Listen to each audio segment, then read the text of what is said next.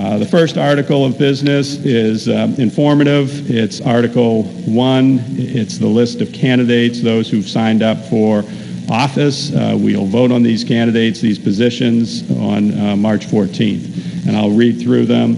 For selectmen, there are 2 positions available. There are 3 candidates. 3 candidates are Mary Louise Woolsey, Rusty Bridle, and Rick Griffin. For treasurer, there is 1 position open and 1 candidate, Ellen Lavin.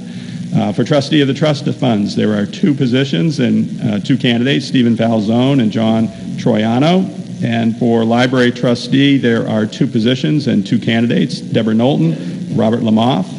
For planning board, there are 2 positions and 2 candidates, Ann Carnaby and Alex Loiseau. For cemetery trustee, we have 1 position and we have 2 candidates, Mary Ray Preston and Matt Shaw. For budget committee, we have 2 positions and 2 candidates, Stephen LeBranch and David Maurer. For budget committee, for 1 year, we have 1 position, 1 candidate, Steve Henderson. And for zoning board, we have 2 positions and 2 candidates, Thomas McGurk and Ed St. Pierre.